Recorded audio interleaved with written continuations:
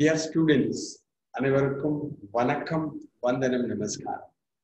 இன்னைக்கு பார்க்க போறது photosynthesis ஓட continuation, the photosynthetic pigments. தமிழ்ல ஒளிச்சேர்க்கை நிறமிகள் என்று அழைப்பார்கள். அதை பற்றின ஒரு இன்ட்ரோடக்ஷன் மட்டும் இன்னைக்கு பார்ப்போம். உனக்கே தெரியும், photosynthesis is nothing but conversion of solar energy into chemical energy.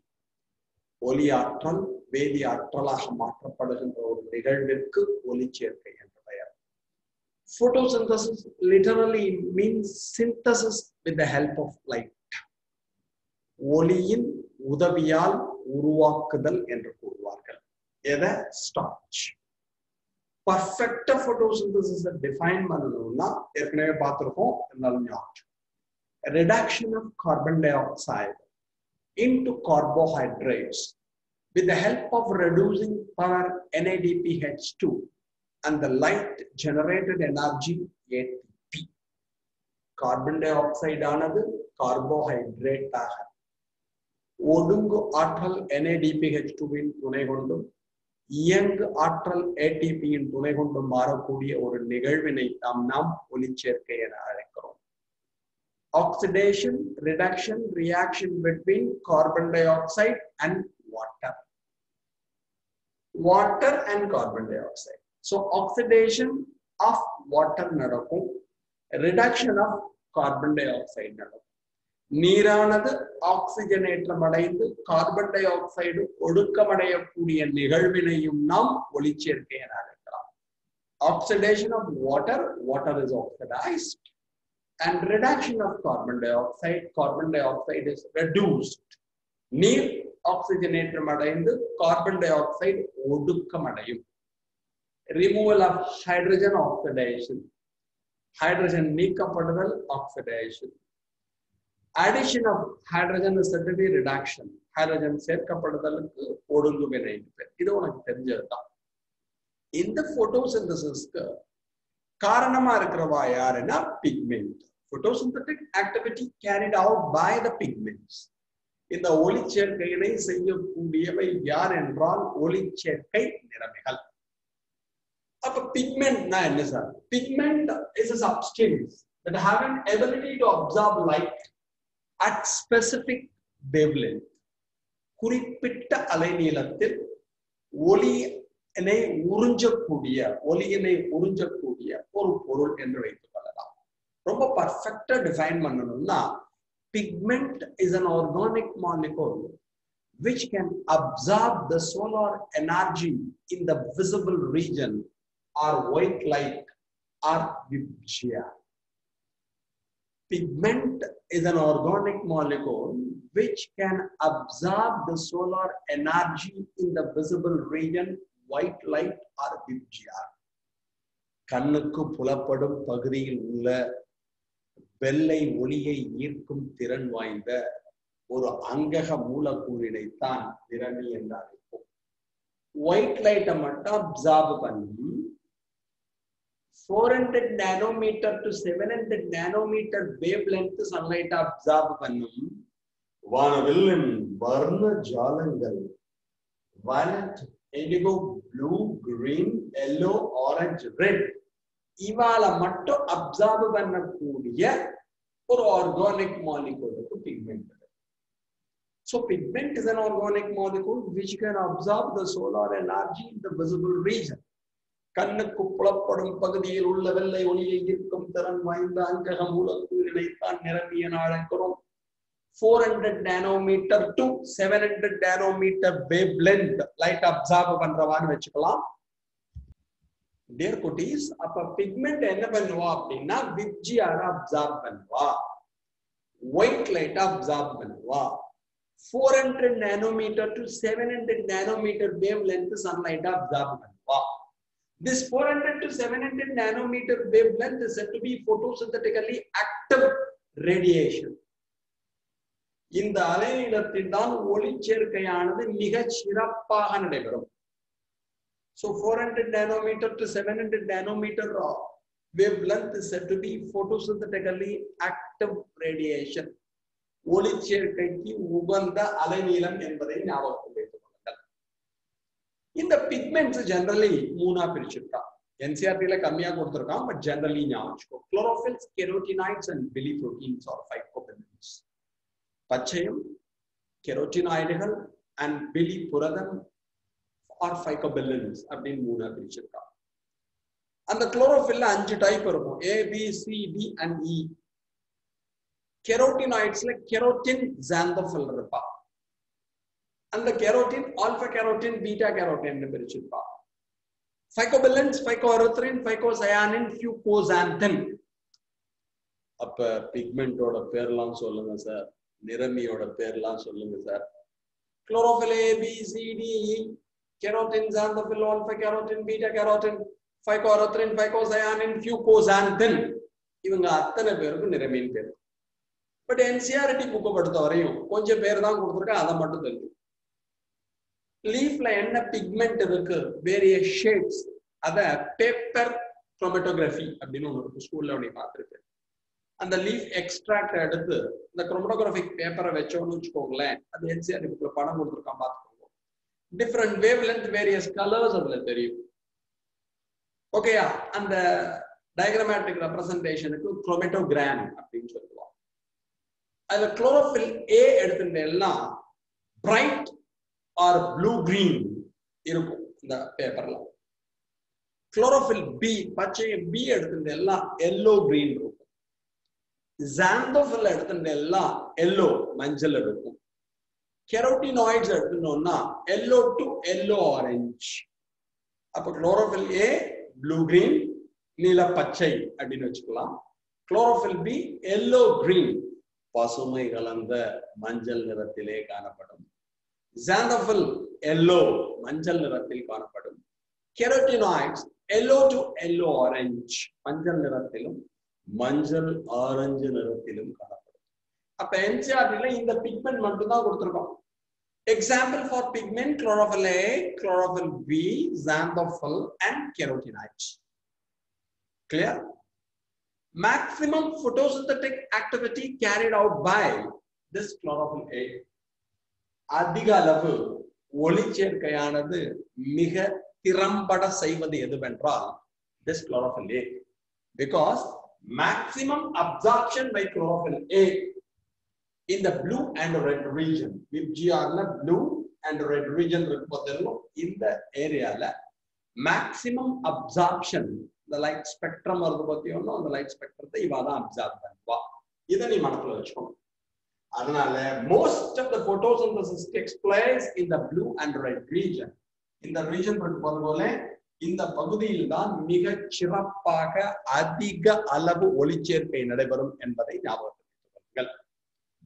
அப்போ photosynthetic pigment அப்படின்னா நம்ம எப்படி படிக்கணும்? Pigment is an organic molecule which can absorb the solar energy in the visible region.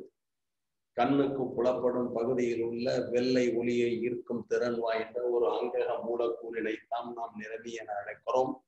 400 nanometer to 700 nanometer wavelength absorb பண்ணுவா, VGR-ஐ absorb பண்ணுவா. Clear? Example: chlorophyll, carotenoids and biliproteins. NCERT பிரகாரம் chlorophyll A, chlorophyll B, xanthophyll and carotenoids. Okay, இதுல maximum அப்சார்ப்ஷனை யார் பண்ணுவா? chlorophyll A பண்ணுவா. இத மனசுல வச்சுக்கோ. எந்த ரீஜன்ல? blue and red region இங்க. அதனால maximum photosynthetic activity takes place in this region அப்படிங்கிறது ஞாபகம் வச்சுக்கோ. NCERT-ல 3 படம் இருக்கும், அதை பார்த்து இத ஃபர்ஸ்ட் நோட் பண்ணு, then I go to the next. Dear cuties, இப்ப பிக்மெண்ட் பத்தி சொல்லிட்டு வந்தேன். அந்த பிக்மெண்ட்ல chlorophyll A NCERT பிரகாரம், chlorophyll B, xanthophyll, carotenoids அப்படின்னு சொன்னேன். Maximum photosynthetic activity carried out by the chlorophyll A. பச்சையம் A என்பது மிக அதிகமான அளவு ஒளிச்சேர்க்கையினை மேற்கொள்ளும். Magnesium is an essential component for the formation of chlorophyll. பச்சையம் உருவாக வேண்டும் என்றால் அதற்கு அத்தியாவசியமாக மெக்னீசியம் தேவை, மறந்துடாது. Nitrogen is the basic கான்ஸ்டிட்யூயன்ட் of chlorophyll. பச்சையத்தின் அடிப்படையாக இருப்பது நைட்ரஜன். ஞாபகம். ஃபார்மேஷனுக்கு யார் முக்கியமா வேணும்னா மெக்னீசியம் வேணும். The chlorophyll A இருக்கா பத்தியலோனோ அவ maximum photosynthetic activity பண்றதுனால அத universal pigment னு சொல்லுவோம். அனைத்து தாவரங்களிலும் பசு தாவரங்களிலும் காணப்படுவது இந்த chlorophyll A. And it is said to be the primary pigment. இந்த chlorophyll A முதன்மை நிறமி என்று அழைப்பார்கள். All other pigments, the chlorophyll B, the xanthophyll, the carotenoids, அவங்க எல்லாருக்கும் accessory pigments னு பேர், துணை நிறமிகள்னு பேர். அப்ப chlorophyll A is said to be the primary pigment and all other pigments are known as the accessory pigments. பச்சையம் A என்பது முதன்மை நிறமியாகும். ஏனைய நிறமிகள் அனைத்தும் துணை நிறமிகள் என்று அழைக்கப்படும். ஓகே, அப்ப அந்த accessory pigment இருக்கு பார்த்தீங்கன்னா அவளோட ரோல் என்ன? They absorb and transfer the energy to chlorophyll. துணை நிறமிகள் அனைவரும் ஒளியினை உறிஞ்சி அதனை பச்சை ஏக்கு கடத்தும். All necessary pigments absorb and transfer the energy to chlorophyll A. அனைத்து துணை நிறமிகளும் chlorophyll B, xanthophyll, carotenoids, necessary pigments absorb பண்ணுவா ஒளியை உறிஞ்சுவார்கள். அது ஒளியில இருக்கக்கூடிய எனர்ஜி உனக்கே தெரியும், லைட் பார்ட்டிகல்ஸ் பேர் ஃபோட்டான் பேர். இந்த ஃபோட்டான்ல இருக்க எனர்ஜிக்கு குவாண்டம்னு படிச்சிருப்பேன், குவாண்டா அப்படின்னு சொல்லிட்டு அப்சார்ப் பண்ணி எனர்ஜியை டிரான்ஸ்ஃபர் பண்றதுதான் அந்த accessory pigments ஓட ரோல் வச்சுக்கோ. On the basis of concentration of these pigments, two systems are present in plants. இந்த நிறமிகள் எவ்வளவு காணப்படுகிறதோ அதனை அடிப்படையாக கொண்டு இரண்டு நிறமி தொகுப்புகள் காணப்படுகின்றன. One is the photosystem 1 or pigment system 1, நிறமி தொகுப்பு 1 or PS1. Second is the photosystem 2 or pigment system 2, நிறமி தொகுப்பு 2, PS2 ரெண்டு பேர் இருக்காங்க. Photosystem 1 என்ன அர்த்தம்னா more chlorophyll A and less accessory pigment. நிறமி தொகுப்பு 1லே பச்சையம் A அதிகமாகவும் துணை நிறமிகள் குறைவாகவும் காணப்படும். இவங்கெல்லாம் கம்மியா இருப்பாங்க, பச்சையம் A மட்டும் நிறைய. So photosystem 1 means of the more chlorophyll A and less accessory pigment. அதிக பச்சையம் A காணப்படும், துணை நிறமிகள் குறைவாக. Second is the photosystem 2 with less chlorophyll A and more accessory pigment. பச்சையம் A குறைவாகவும் துணை நிறமிகள் அதிகமாகவும் இருந்தால் அதுக்கு PS2 பேர், or photosystem 2 சொல்லுவோம், pigment system 2 வச்சுக்கலாம். ஏற்கனவே சொன்னேன் இந்த accessory pigment ஓட ரோல், photosystem 2 ஓட ரோல் என்னன்னா they absorb and transfer energy. சன்லைட்ல இருந்து வரக்கூடிய ஒளி ஆற்றலை உறிஞ்சி கடத்துகின்ற பணியினை செய்யும். அதே மாதிரி accessory pigment இன்னொரு ரோலையும் பண்ணுவா. They protect the chlorophyll A from photooxidative damage. ஒளி ஆக்சிஜனேற்றத்தினால் பச்சையம் A பாதிக்கப்படாமல் காக்கும். ஏன்னா maximum photosynthetic activity carried out by the chlorophyll A. அதிக அளவு ஒளி சேர்க்கையானது பச்சையம் A ஆல் செய்யப்படுகிறது என்பது நமக்கு தெரியும். அந்த ப்ரொடெக்ட் பண்ணணும். accessory pigments துணை நிறமிகள் எனர்ஜியை மட்டும் டிரான்ஸ்ஃபர் பண்ண மாட்டா, ஆற்றலை மட்டும் கடத்த மாட்டார்கள். They also protect the chlorophyll A, the primary pigment, from photooxidative damage.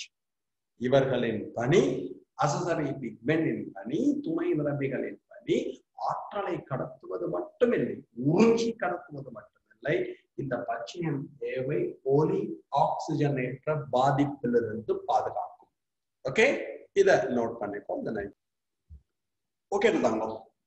இப்ப நம்ம நெக்ஸ்ட் பார்க்க போறது என்ன, photosystem 1 and photosystem 2 with light harvesting system, LHC அப்படின்னு சொல்லுவோம். இப்போ PS1 இருக்கட்டும், PS2 இருக்கட்டும், லைட் படுறப்ப அதை ஹார்வெஸ்ட் பண்றதுக்கு ஏதான இருக்கும். PS1 more chlorophyll A, less accessory pigment. PS2 less chlorophyll A, more accessory pigment. PS1 photosystem 1 ஒளி தொகுப்பு நிறமி தொகுப்பு 1, PS2 நிறமி தொகுப்பு 2. அவ ரெண்டு பேர்த்தையும் லைட் ஹார்வெஸ்டிங் சிஸ்டம் அப்படின்னா ஒளியை ஈர்த்து கொள்ளக்கூடிய ஒரு அமைப்பு காணப்படும். அதை LHC அப்படின்னு சொல்லுவோம்.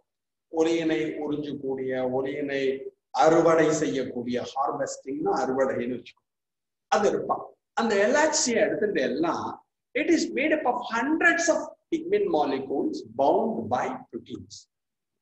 அந்த LHC எடுத்துட்டு எல்லாம் ஏகப்பட்ட நிறமிகள் காணப்படும். பச்சையும் அது மாதிரி எல்லாமே இருக்கும்.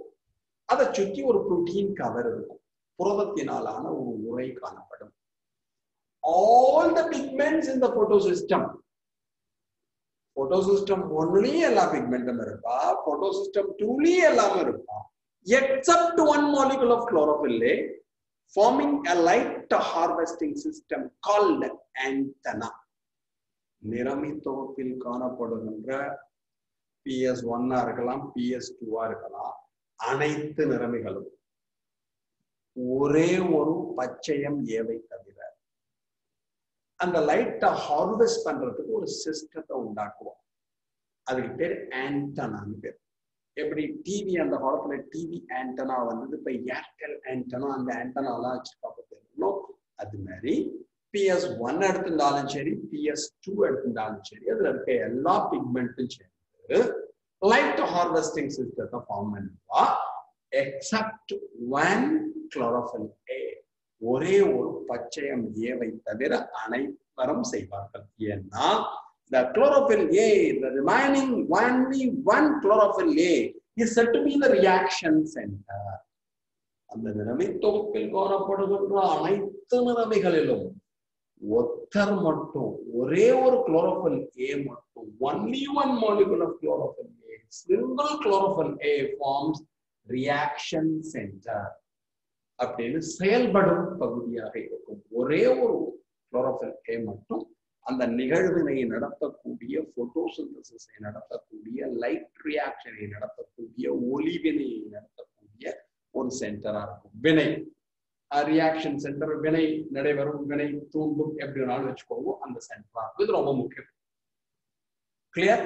அப்ப என்ன எடுத்துட்டோம்னா PS1 இருக்கா, போட்டோசிஸ்டம் 1, PS2 இருக்கா, போட்டோசிஸ்டம் 2, நிறமி தொகுப்பு 1, நிறமி தொகுப்பு 2.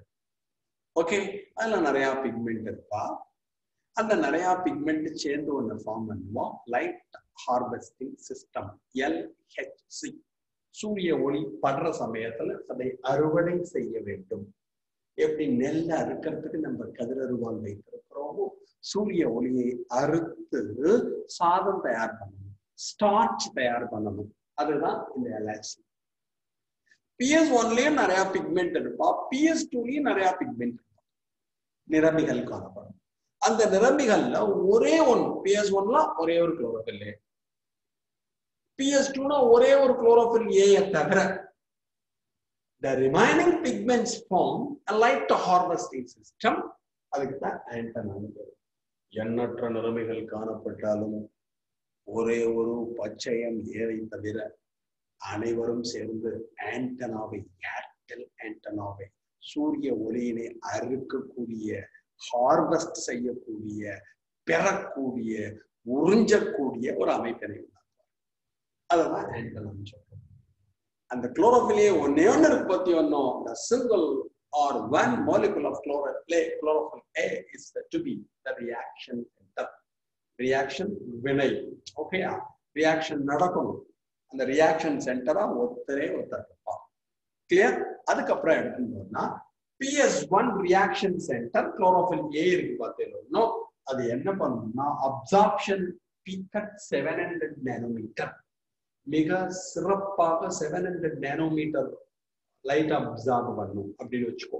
அதனால இந்த PS1க்கு பேரே P700 அப்படின்னு சொல்லுவோம். நிறமி தொகுப்பு 1 வேற மாதிரி சொல்லணும்னா P700 சொல்லுவோம். அதே மாதிரி PS2 எடுத்துட்டோம்னா அதுல அப்சார்ப்ஷன் பீக், உறிஞ்சும் அதிகபட்சம் உறிஞ்சும் ஒளியின் அலைநீளம்னு வச்சுக்கோங்க. அது எவ்வளவு இருக்கும்? 680 நானோமீட்டர் இருக்கும். அதனால PS2ஓட இன்னொரு பேர் என்னன்னா P680 அப்படின்னு வச்சுக்கோங்க. கிளியர்? அப்ப PS1 லைட் அப்சார்ப் பண்ணும், PS2 லைட் அப்சார்ப் பண்ணும், ஒளியினை உறிஞ்சும். இங்க அப்சார்ப்ஷன் பீக், உறிஞ்சுதல் அதிகபட்சம் என்ன இருக்கும்? அலைநீளம் 700 நானோமீட்டர். இதுல எவ்வளவு இருக்கும்? PS2 ல 680 நானோமீட்டர் இருக்கும். ஓகே, இதான் நம்ம பிக்மெண்ட்டை பத்தி தெரிஞ்சுக்க வேண்டிய பேஸ்.